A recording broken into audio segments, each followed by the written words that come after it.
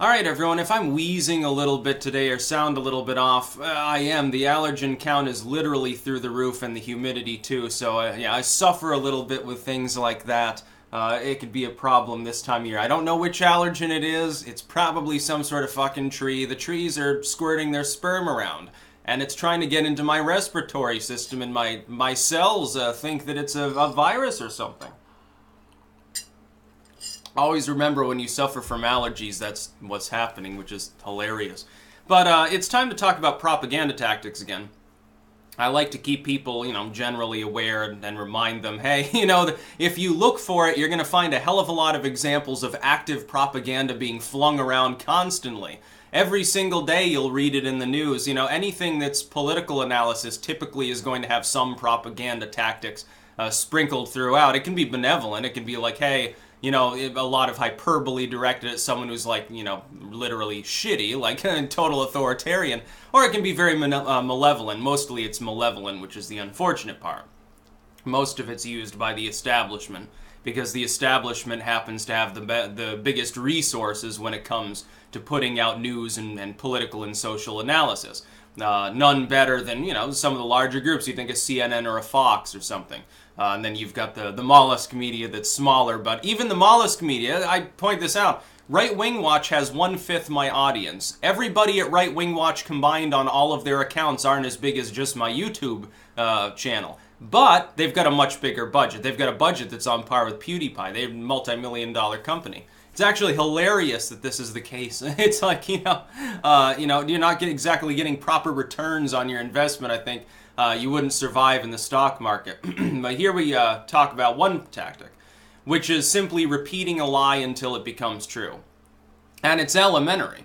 It's basically like, this person is a racist. And they're like, well, no, I'm not a racist. And then that gets bounced around from person to person, often within a partisan echo chamber that then eventually bleeds over into, people who are less politically aware. In other words, centrists, normies. It's especially the case with online personas. Defaming people whose primary claim to fame is big online is easier because there are a lot of people that can be reached potentially by a newsprint write-up, something on cable, that aren't really part of the tech community. And you've got to understand, most people do not care enough about a story to actually dig into it to find out whether what they're reading about is actually true.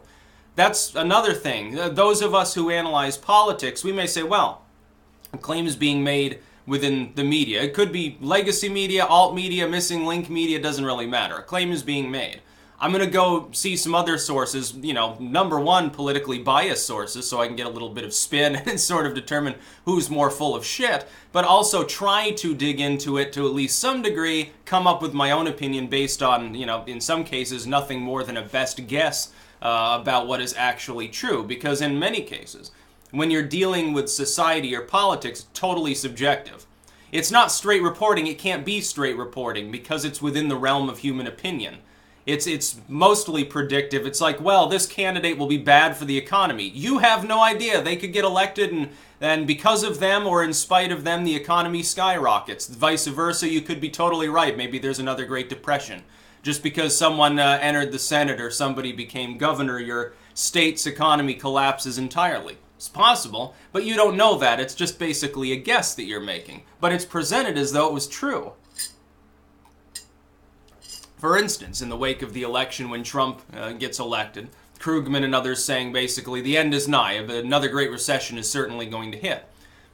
Over a year on, and that hasn't happened. The economy's doing fine. So that was obviously wrong, but it was presented as though it was a legitimate fact.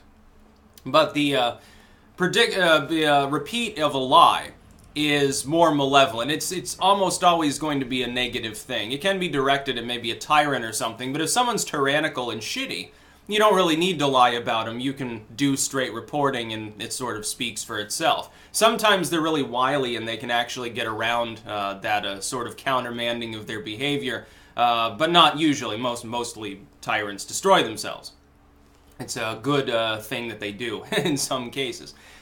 For instance, there are many lies that are spread in the legacy media about political commentators on YouTube. A big one, I'll be talking about this somewhat later. Right Wing Watch and Huffington Post sort of joining forces to call Stefan Molyneux a racist, or Yiannopoulos or something, like they were like the heads of the Nazi party. Now, Molyneux is not racist. He's attacked Islam before, Islam being, of course, not a race. On no objective measure, though, is he a racist individual, but it's presented as though it's true to the echo chamber sort of community of Huffington Post in a separate doxing article that's about Amy Meckelberg, and again, I'm going to get into that a little bit later, so I won't say anything more about that now. The idea is to simply repeat this lie. Or somebody is an extremist, somebody is bigoted, this person is sexist, that person is whatever. You can do this in a positive way. Oh, this person is wonderful, this person is great. Trump does this. Some of the platitudes that he gives to himself are straight out not true. But people have come to believe it if they're part of his general support base. Now, of course, you can think that Trump is an okay president, so it sort of exonerates him. Or you can assume that it's for benevolent purposes to screw with the swamp, as you may term it. That's fine, but it's still, it's a half-truth in some cases, maybe not a full lie. And that's also the case. Sometimes you'll see something that gets spun around and then repeated, like we saw with George Soros. George Soros aided Nazis. But if you decide to split hairs and say, well, but there was no malevolence involved when he was doing that, or he was just a teenager at the time and therefore it's more okay than if somebody else did it, you can split hairs and you can spin that around and make it sound less draconian, because simply aided Nazis sounds rather malevolent now, doesn't it? If you limit your info input to just that, it sounds very bad. Once you get into the details, it's a little bit different. In all honesty, that is true, but he did aid the Nazis. But Snopes and CNN and MSNBC and HuffPost and all these others that defend the establishment, they don't want you to focus on that aspect of George Soros. They want you to think of him as a kindly old philanthropist who's trying to bring forth a better, more progressive world, or some other bullshit slogan that's thought up next by these people. So you just repeat the lie over and over again and typically bounce it around. For example, the sort of rational wiki stuff regarding me and my supposed views on the Holocaust that aren't actually real. That gets bounced around, that gets taken up and used by, Right Wing Watch. That gets taken up separately and used by the Wall Street Journal, and then BuzzFeed grabs it, spins it around further, and doesn't even echo what the original article says because it's been lost in translation through several steps of the game of telephone at this point. And they do a separate write-up that claims something different, but it's presented as though it was true. It's presented as though it's objective truth despite the fact that it's actually a lie. But it's going to get repeated by others. I mean, I'm not under the illusion that this is not going to happen. It's obvious that I'm on their radar, the same as thousands of other people are. Let me tell you if you're on the radar of the establishment corporate crooks. Do you have a large audience, and are you at least semi-independent? That's all you have to accomplish. You don't even have to talk about politics. Look, why do you think they attack PewDiePie? He takes part of their audience too, because he occasionally delves into current events. Now he's even got his own little news show that he does where he laughs about things, and he gets bigger audience than fucking Anderson Cooper. So it's hilarious. I think Paul Joseph Watson was saying, I think it was Paul Joseph Watson a few days ago, that his audience at this point is rising up towards the level of people who would be considered A-list celebrities on the nightly news.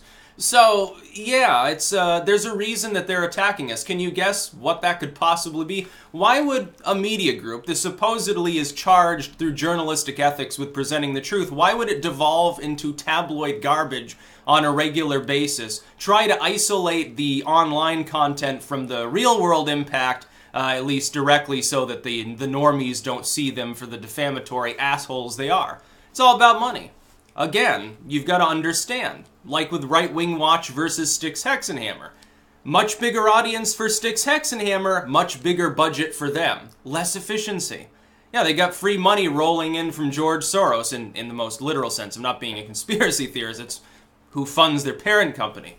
It's sort of a subsidiary, I guess, of the Open Society Foundation in a roundabout way, to the tune of multiple millions a year. But the thing is, despite their large budget, they have less of an impact in the world. In fact, they have basically no measurable impact beyond antagonizing YouTubers, which is how they, I guess, justify their high budget at this point. They're hoping that'll save them. You look at their YouTube channel, it's like, what? I don't even think they're at 40K yet. And they've been around as long as I have. It's really funny. I'm going to lap them again at some point, probably in the next few months, by the way.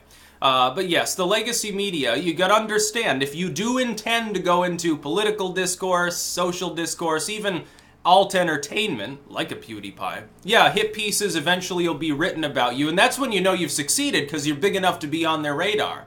It's almost a little bit of a compliment when you've got some, you know, obsessed stalker pundit nemesis, like an O'Brien or a Holt or something that's constantly gunning after you and other people around you. It's a little bit of a compliment because people are literally wasting their time writing hit pieces about you when they could be doing actual journalism and sort of saving the old guard media by going back to doing what the news is supposed to do, which is present the news. They don't do it anymore. The news, I guess, they got hoodwinked into tabloid spew. Because they realized that real-life clickbaiting was more popular. It got them more ratings. Well, now they're all doing it, so they are just strangulating themselves. The problem is they're going to keep doing this. There's no way to wean themselves off of that drug without a massive media-wide reform movement that'll never actually happen. And then the alt-media would rise up, and there'd just be more clickbait here, probably. There'd be more weird side of YouTube, and it would grow twice as large. That's about all. Peace out.